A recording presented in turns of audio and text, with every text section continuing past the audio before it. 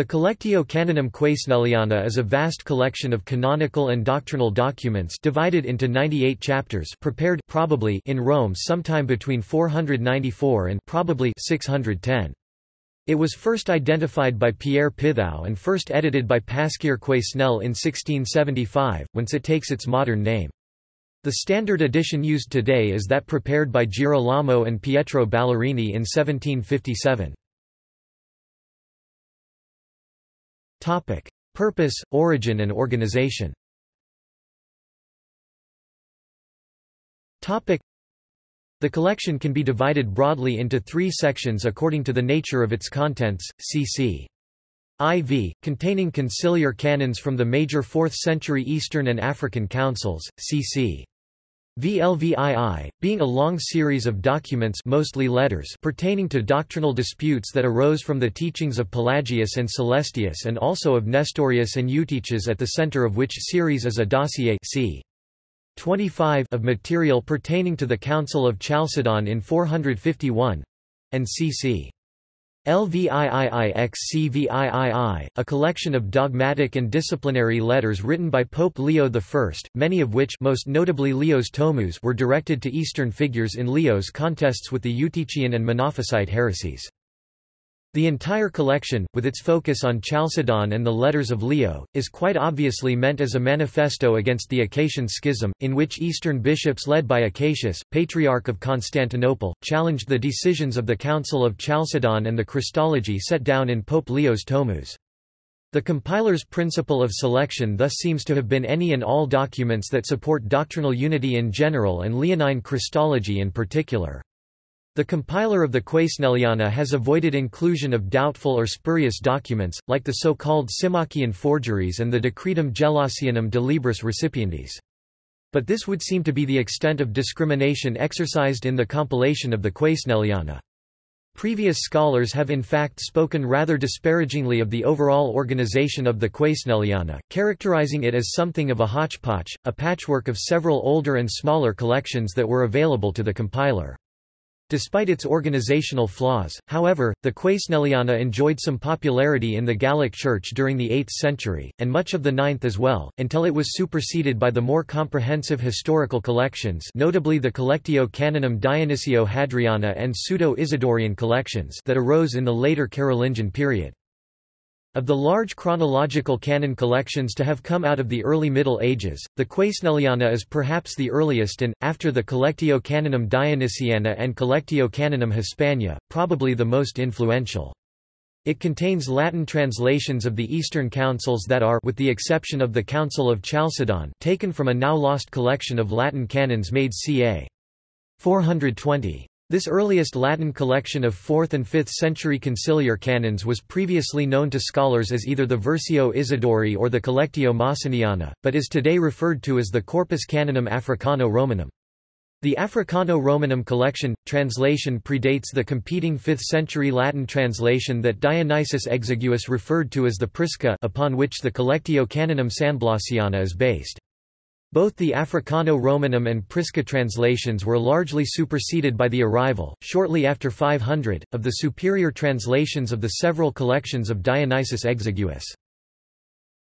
The exact date of the Quesnelliana's creation is not yet established, but it could not have been earlier than the appearance of the Africano-Romanum in the first half of the 5th century, nor could it have been earlier than the date of the Quesnelliana's most recent document, Pope Gelasius I's General Decretum, not to be confused with the spurious Decretum Gelasianum, which dates to 494.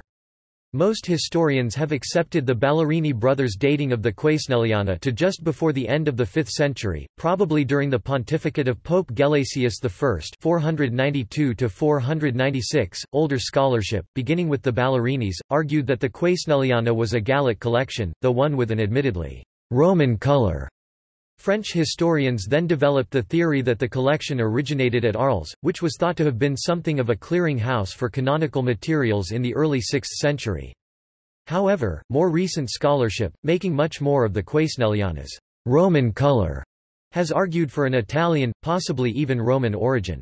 Relatively recent work in 1985 by Joseph van der Speten has shown that the Quesnelliana, or at least one of its constituent parts, namely the Dossier de Nice et de Sardique, may have been used as a source for Dionysius's collections. If true, this places the Quesnelliana definitively at Rome during the first decade of the 6th century. Importance and dissemination.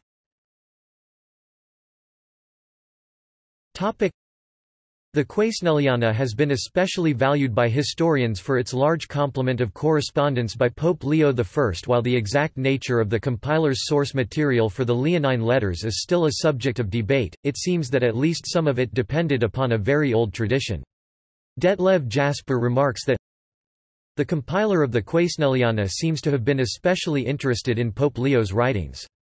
He gathered the letters that were available and put them at the end of his collection as numbers LXVII to XCVIII, although without any recognizable order or organization. The compiler's main goal seems to have been to maximize the number of Leonine letters in the collection, and consequently he placed less stress on order or on the literary shape of his material.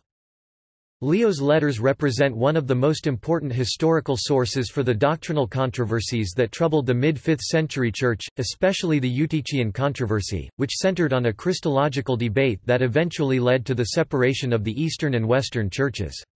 Because its collection of Leonine letters is more extensive than almost any other early medieval collection, the Quesnelliana stands as something of a textbook on this particularly important doctrinal dispute.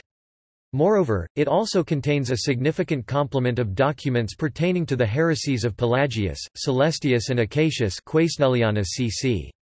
VLVII, making it an unusual canonical collection in that it focuses about as much on doctrinal issues as on disciplinary ones.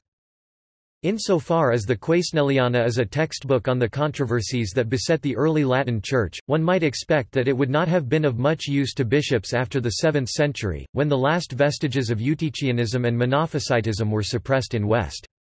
Nevertheless, the Quesnelliana remained a popular work well into the 9th century, particularly in Francia.